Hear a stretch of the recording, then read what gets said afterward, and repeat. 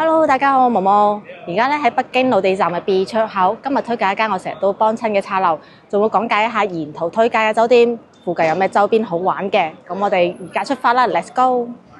咁我哋沿住右手邊行咧就係北京路嚟噶啦。咁我哋啱先出嚟嘅咧係北京路站嘅 B 出口，而隔離呢個商場咧係近年開嘅北京路天河城。咁佢分 A 區同埋 B 區嘅喎，分別有兩個唔同嘅地鐵站出口㗎。如果你要去入邊嘅食肆嘅話，就要睇清楚佢係 A 區定 B 區啦。出錯咗要過2條馬路先可以去到。咁而家北京路天河城隔離咧，長期都會擺住一條市集咁樣嘅鋪頭嘅，賣嘅咧就唔係話手作啊嗰啲比較有 heart 嘅小店啦，都係呢啲販賣成品嘅鋪頭嚟嘅啫。咁啊，算多咗條街仔可以俾大家逛啦。咁北京路呢邊咧，作為最老嘅廣州商圈咧，對啲鋪頭咧係更新得最快嘅。有啲咩新嘅茶飲店啊，有啲新嘅小食店啊，最先都會喺度出現嘅。咁喺左手邊呢啲咁舊嘅樓呢度咧，係高第街，以前咧就叫做女人街。咁啊，之前話過幾次話要清拆啊，後期咧係保留咗落嚟嘅。但係至於話點樣再改點執咧，就等係政府先知啦。等佢執完咗，我哋再過嚟睇一睇啦。之前中秋時咧仲掛過2個大紅燈籠喺高第街牌坊呢度嘅，但係趁住呢啲咁舊嘅建築咧，2個大紅燈籠嗰陣時咧就有啲恐怖 feel 啦。最後咧係決定唔拆晒，所以咧喺入邊仲會有啲鋪頭喺度。咁啊賣嘅咧就係我哋以前女人街呢邊最多賣嘅產品啦。咁啊而家係動咗個牌嚟講一下佢嘅歷史啦。咁喺嚟啊高第街牌坊冇幾遠呢度咧就有間白珍啦。咁佢主要係做煎餃嘅。備受遊客歡迎，咁啊也就是遊客歡迎。我咧就覺得佢出品比較一般般啦。而家比較早，所以咧就仲未到佢話好旺嗰時。平時咧都幾犀利下㗎。而喺白珍前面冇幾遠呢座紅色嘅建築咧，其實佢係歷史文物建築嚟㗎。咁而家係歌利亞225，咁係作為概念店嚟嘅。咁啊入邊有歌利亞嘅展覽啦，亦都有旋轉樓梯啦，有唔同嘅佈置啦，而且佈置得好靚。佢成個造型咧係紅色外牆嚟㗎，佢以前最古舊嗰陣時咧係白色外牆。咁佢如果話建築本身嘅歷史咧，可以追究到民國時期㗎啦，係關純粹散租俾啲客戶嘅啫。俾阿歌利亞改造之後咧就靚咗好多，可以過嚟逛一下。咁而就喺歌利亞225對面咧，就有而家北京路最豪華嘅酒店啦，美居酒店，上年先啱開業嘅啫。咁佢價格咧大概日常嘅話咧就600幾蚊一晚。咁如果話節假日啦、放假就會有波動嘅，咁啊睇當時情況啦嚇。咁如果美居落嚟嘅話咧，一出門口過一條對面馬路就係北京路步行街㗎啦。我哋過咗條馬路再繼續。咁呢個永漢電影院咧，而家仲有作為電影院使用嘅。咁佢入口咧喺呢個方向度。咁啊本身有100年歷史㗎啦，始建於1926年，期間有過幾次嘅重建啦。不過係充滿咗老港回憶嘅地方。唔同於上下九個金星啦，永漢仲有堅持作為電影院使用嘅，都真係好難能可貴啦。不過佢咧入邊嘅廳咧而家就比較細，咁啊雖然都會上最新嘅電影啦，但係體感會比較一般。話過嚟尋味一下咧就可以。咁而家嘅北京路步行街咧就多咗好多鋪頭嘅，咁佢係咧係禁止車輛，屬於係人行步行街嘅。啊中間長期都會有呢啲小攤位喺度啦，有時咧係特色嘅全國各地小食攤位，亦有時咧係會買一下旅遊手信產物嘅，佈置咗一條龍嘅攤位喺度啦。北京路真係日日都咁多人㗎喎，唔好諗住佢有少人嘅時候。步行街呢度嘅樹咧，定期都會更新佢呢啲裝飾嘅。夜晚著埋燈嗰時咧，有翻風情味。咁行到北京路步行街嘅第一個十字路口呢度咧，右手邊呢個廣場咧係叫做恒潤廣場。咁其實佢以前叫名城廣場嘅。咁啊而家都加裝咗個屏幕喺度嘅，都有片播下，圍觀咗唔少人㗎。咁呢個廣場咧就唔算新，但係一直做起身咧都唔係特別旺喎。咁恒潤廣場門口呢度咧長期又擺住呢啲小食個，不過呢啲小食還不如啱先擺嗰啲㗎嚇。我哋而家話講咧就係好街嘅。即係永久性全國所有小食街都有嗰啲產物啦。咁去到呢個右手邊咧，就已經見到我哋要去食嘅茶樓啦。佢咧就位於恒潤廣場嘅8樓。幸運樓啊。不過幸運廣場本身商場入邊嘅電梯咧係去唔到幸運樓嘅，亦都去唔到8樓，而係要喺幸運樓招牌下邊嘅呢個門口仔入去。因為佢呢部電梯咧仲可以去到邊嘅寫字樓啊同埋公寓嘅。咁因為呢個商場比較舊啊，所以佢嘅電梯間咧燈光都比較昏暗嘅。但係因為好多人會搭呢部電梯啊，所以會有啲慢咯。除咗呢幾部電梯之外咧，呢個門口仔入邊咧，仲有幾部電梯可以去到幸運樓，但係嗰啲貨梯嚟嘅。咁我哋而家嚟到咗幸運廣場嘅8樓啦，係咪即刻環境好咗好多咧？所以唔好俾樓下電梯間嘅環境嚇親喎。因為幸運樓裝修咗之後咧，環境真係非常之好㗎，可以叫做豪華㗎啦。咁佢早上係8點鐘開始查市嘅，我攞好先。兩位錯咗啊，兩位，要等下，兩位要等下。哦，乜先10點鐘啫喎，就已經好多人等緊位啦。我睇咗下，我前面要等成10枱啊！哎呀，不過其實好快嘅啫。咁佢嘅早市咧係開早上8點鐘嘅，就做到下晝3點鐘，之後咧就休息2個鐘。夜晚5點鐘嗰時咧再開始繼續營業。不過咧晚市嘅大部分點心都係唔提供嘅。咁啊，逢週一到週五即係工作日就會有特價點心啦。例如星期一咧，你就點一份蝦子燒賣王咧，加1蚊就可以攞個凍白銀絲餅。咁啊，星期一到星期五都有嘅，工作日就會有呢種咁啊加1蚊特價點心啦。所以如果想飲茶食點心嘅話咧，就最好建議上午過嚟啦，11點前到咁啊比較快啦。咁我哋而家咧就終於等到台，咪裝完修之後好富麗堂皇咧，挑高晒嘅樓頂坐起身好舒服嘅，一啲都唔會逼仄。亦都唔會顯得好嘈鬧嘅。我哋揾位先啦。咁啊，好多本地老人家咧都中意過嚟呢度中午食點心嘅，所以無論工作日定週末咧都好多人㗎。咁啊，作為老式茶樓啦，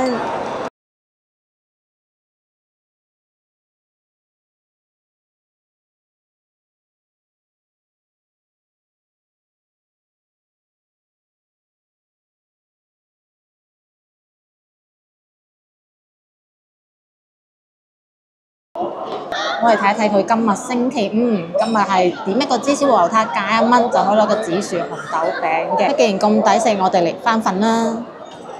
咁啊，呢度大廳嘅茶位咧係8蚊位嘅。咁啊，逢週6日同埋節假日咧係需要加收10%嘅服務費。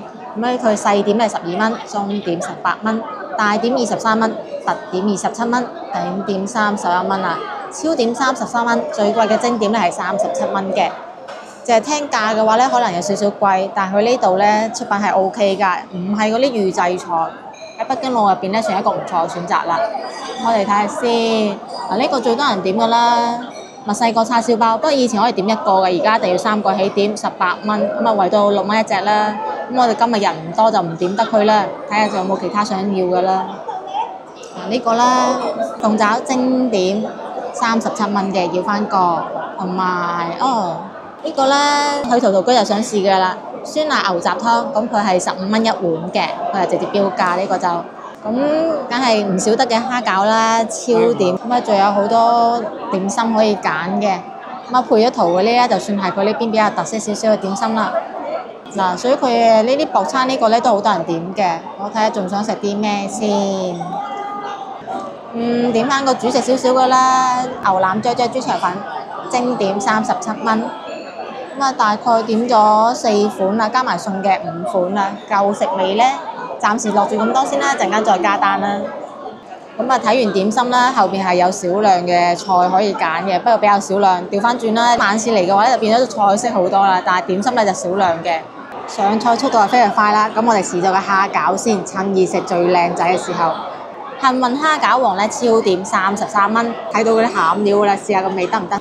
個頭咧就都幾大下。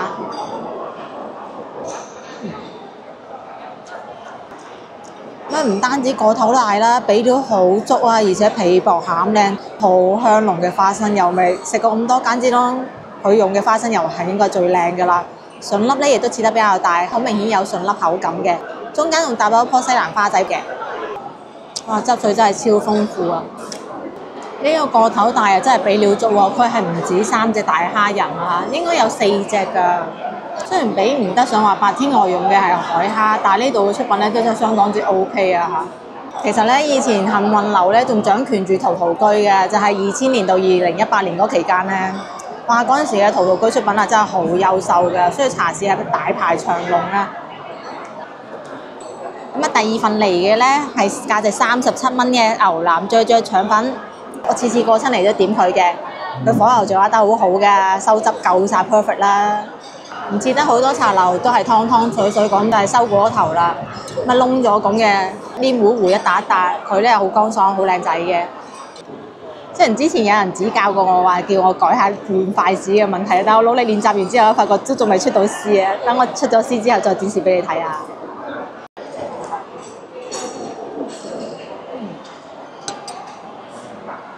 腸粉好食之餘咧，啲肉都好緊要嘅。哇！調味真係一如既往咁優秀啊！醬汁濃郁之餘咧，仲有少少甜啦，醬汁回甘，好廣式嘅味道啊，係屬於。咁佢啲牛腩咧都炆得好夠時間嘅，咁啊非常之入味，亦都好軟熟，好容易咬得開㗎。酸辣牛雜湯價值15蚊嘅，咁啊湯色好奶白色咁樣，啊俾嘅牛雜都唔少，咁啊好多都係肚嚟嘅喎，啊一如既往好香啊！仲擺咗啲酸蘿蔔嘅，少少葱花筍面，咁配咗個辣椒嘅，奶白色嘅湯真係好誘人啊！講緊試翻下先。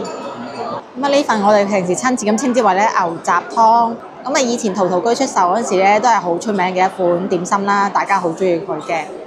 一般咧會有少少胡椒味咁樣嘅，好暖身㗎。好，大家飲碗湯先。咁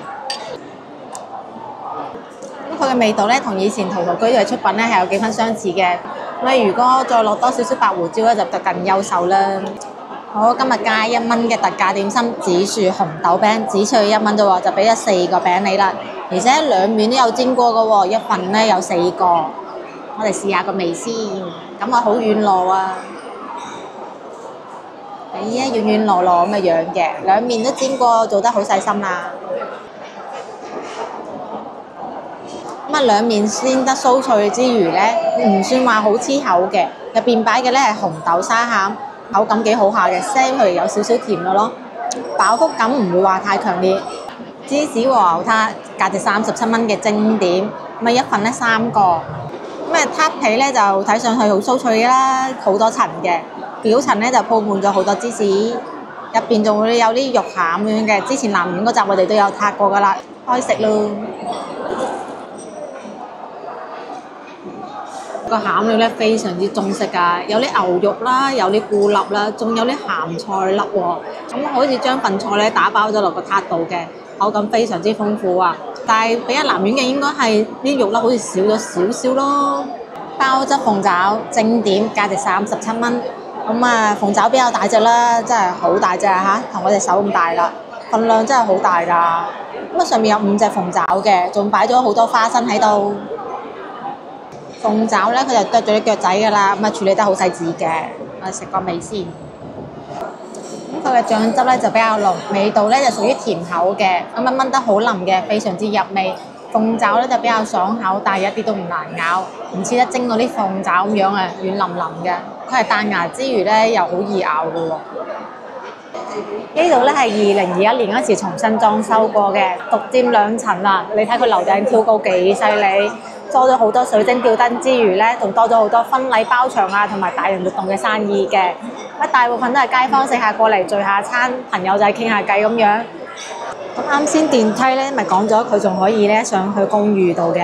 咁呢個公寓咧就喺呢棟大廈入邊嘅。咁啊價格咧就大概300到400左右啦，房間咧就比較大嘅，都係呢複式嚟嘅。咁啊入邊有啲洗衣機啊、微波爐嗰啲咁噶啦，咁啊比較適合一家人過嚟旅行嗰時住啦。咁啊，但係服務嘅話咧，就肯定冇酒店好。嗱，咁而家咧就埋好單啦，一共食咗177蚊嘅，咁啊6款點心，坐大廳嘅2人茶位，呢個係實付。咁啊，可能有觀眾會覺得有少少貴啦，但係其實幸運樓嘅出品咧真係 OK 嘅。咁啊，唔似得嗰啲半價茶樓咁樣做預製噶嘛，最好食係個牛雜湯啦，同埋個蝦餃。呢2人咧升價之後咧，亦都有更加出色嘅表現喎。特別係牛雜湯啊，咁啊個味道比以前更加優秀，濃郁咗好多。至於蝦餃咧，真係好多汁啊，我覺得已經有啲超越大同嘅 level 咯，所以榮升為我而家最中意食嘅蝦餃之一。咁我哋而家出去逛一逛附近，咁啊就食飽之餘咧，仲打包咗些許翻去嘅。今晚晏啲再繼續食喎。咁啊而家12點鐘啦，都係客滿狀態嘅喎。咁其實幸運樓咧，以前喺泰康路同埋人民路都有分店㗎，不過咧而家得翻呢間店咯。呢個集團咧其實喺廣州度話創始於92年㗎啦，都幾有歷史。咁啊曾經接手過陶陶居啦，而家係接手咗南苑嚟做嘅。咁除咗大廳之外咧，佢仲有個偏廳嘅，咁啊茶位費係一樣嘅，因為嗰兩個廳咧就冇大廳咁豪華啦。嗱，呢個係迎賓廳。咁呢邊嘅就係通往公寓嘅電梯啦。咁呢邊裝修咧就冇大廳咁豪華。佢而家啲廳咧全部都裝晒喺大屏幕。其實呢啲公寓咧喺國內嘅性質嚟講咧係唔似得國外嗰種嚟嘅喎。因為公寓你睇房價只係比較平，係因為咧國內嘅公寓咧服務實在係冇咁優秀啊，環境啊或者係衞生情況咧冇你想象中咁理想㗎嚇。睇圖可能睇唔出，但係住過一次咧就深有感悟㗎啦。所以咧真係要接受到呢種可能唔係特別乾淨嘅環境咧，先好選擇公寓喎。一方面係好方便嘅，咁啊直接就喺北京路呢度㗎啦。咁啊樓下就係幸運樓，如果話排隊人多嘅話，仲可以翻上樓度揀等位添。咁食夠咗100蚊咧，係可以喺前台度攞 coupon嘅，10蚊計 coupon。200蚊嘅話咧，係攞20蚊 coupon。不過咧都係晚市使用嘅啫喎。係咪餐飲都要擺呢個啊？雙龍肉帆船啊，佢有啲咩典故？其實幸運樓，我覺得佢一直出品都 OK 㗎。咁啊唔單止廳豪華嘅，連隔離呢啲行啊咩成全部都係統一風格裝。咁啊呢啲花草都係定期更新嘅，好多姊妹都過嚟呢邊聚餐嘅。我哋老廣過嚟飲茶嘅首選啊，特別喺北京路呢度啊。雖然北京路附近咧好多茶樓可以揀，但係大部分咧都係做預製嘅。而家食飽翻出嚟翻呢度嘅1樓，係咪對比咗佢嘅電梯間咧差別好大咧？咁右手邊嘅咧係13中，啱好有位觀眾咧希望我哋可以影一影塗鴉街嘅。咁啊就喺幸運樓呢個商場後邊咧就有一條啦，我哋出發 Go！咁其實以前舊廣州咧，成個廣州城咧係好細嘅，主要就係北京路呢一帶啦。乜市財廳啊、政府啊都喺呢度。至於後邊嘅呢條塗鴉街咧，係而家做咗做塗鴉街啫。以前嘅話咧，個朵好響噶，係我哋舊廣州市嘅廣州府學宮。咁啊，始建於宋代噶啦，都話羊城道道有段古啊。咁啊，轉過嚟呢條塗鴉街睇下佢從古到今嘅變遷啦。前面呢間酒店都 OK 噶，希樂。咁如果話北京路正街嗰個酒店咧太貴，咁啊公寓咧又覺得衞生環境唔夠好，又可以睇下呢間希樂酒店啦，都唔錯嘅。2020年開業，大概就400零蚊一晚。房價呢啲係大概參考嚟嘅啫，因為寒暑假或者係節假日咧係會比平時貴啲啲嘅。咁我哋而家轉去右手邊就係我哋要去嘅塗鴉街啦。咁呢條街咧做府學西街。咁府學西街最古老嘅咧係廣州府學宮。喺科舉年代嗰陣時咧，呢度係嶺南第一儒林嚟嘅。按而家嘅講法咧，就係廣州市嘅文化中心。所以前面點解賣咁多字畫玉石啊，都有呢個咁嘅原因嘅，文化底蘊在啊。咁喺府學東街咧，就喺1919年嗰時咧就開闢咗為文德路，咁啊西街咧就一直凋零咗喺度嘅。而家呢個咧係文德路小學，屬於比較好嘅小學啦。我讀書嗰個年代咧，呢間喺本區度入讀咧，都要成大幾萬嘅贊助費嘅。咁外區過嚟讀咧，就要俾成10萬贊助費嘅。當然而家咧就禁止收贊助費㗎啦。咁而家呢條塗鴉街嘅塗鴉咧，就唔屬於話係年輕人自己自發性塗鴉嘅，而係政府喺2020年嗰陣時咧，委託咗萬氏兄弟團隊過嚟改造嘅。所以佢都有打上咗萬氏兄弟作嘅 logo 嘅。咁至於呢個萬氏兄弟咧，就唔係話創始於上海嗰個萬氏兄弟啊嚇，人哋嗰個都作古添啦，可能嗰個係最早期嘅動畫創始人。呢個係同名啫，係一對廣州本地人嚟嘅一對兄弟，話係老西關嚟嘅喎。據聞佢父親咧係雕塑大師萬兆全啊。咁啊，佢又畫咗好多我哋廣州嘅特產啦，你睇下有涼茶啦、欖啦、茶樓啦。咁其實佢哋話呢個好味欖咧係代表咗青出於藍嘅意思喎。唔知咪阿萬氏兄弟自己想青出於藍啦。咁佢好細心㗎，仲將嗰啲咩電箱啊、電線啊，好完美咁樣融合咗啲畫作入邊嘅，都算做得幾仔細㗎啦。雖然唔係話呢啲自發性嘅創作，係政府委託。咁我哋繼續行落去睇下，仲有咩靚畫。咁除咗呢單一鋪頭嘅展示之外咧，仲有啲時件嘅展示啦，廣府廟會啊，前面就係北京路嘅城隍廟啦，廣州泥塑工匠藝術坊，佢啲獅子仔好可愛啊！好有兩代人嘅一齊創作嘅感覺啊！話係好古風嘅嘢，但係畫風咧又比較後生一啲，幾好㗎！呢間仲係學校範圍喎，返放學都開心好多嘅，有啲畫睇下啊嘛。多咗塗鴉街之後咧，就多咗唔少嘅食肆。咩食肆咧就係啲後生仔自己自化開嘅。啊，呢幅畫有趣啊！你見唔見有隻翼仔呢部車？不過唔係賓利嚟嘅喎，呢部車好威威㗎。咁咧佢叫伊卡路斯嘅，進口貨嚟㗎。嗰陣時嘅進口客車典範啦，話係，哇，佢好有意頭先喎，粵 A 4條8。影相之餘咧，又可以了解一下佢畫嘅道德係咩，想表達嘅係咩，大家一種交流咁樣幾過癮。對比北京路正街嘅繁華，呢邊咪舒服好多咧，休閒氣息會濃重好多。呢間 coffee shop 平時都好多人坐㗎，叫做路環手作咖啡。咁啊，呢個環境嚟講咧，真係好適合 hea 時間啊！但係 hea 時間之餘咧，隔離呢個書香門第又提醒住你唔好 hea 啊，光陰不能浪費啊。跟住壁畫街咧係延綿成條府學西街嘅。咁啊，呢度府學西路學原理啊131啊。當然真正嘅131號係咪呢號咧？又真係喎，哦係幫佢畫咗個信箱出嚟。除咗人民事件之外咧，仲有好多貓貓喎。中意吸貓嘅又可以過嚟吸舒爽一下，係真係有精心設計過嘅。佢盡量咁樣同個本身嘅背景啊、環境啊融合一下咯，唔係話好粗製濫造咁樣直接畫上去完成任務，都算好用心嘅一對兄弟啦。咁啊，萬氏兄弟其實除咗喺呢度有塗鴉牆之外咧，喺珠海咧都有佢嘅作品嘅。或者後邊就好多都係貓貓啦，比較現代一啲。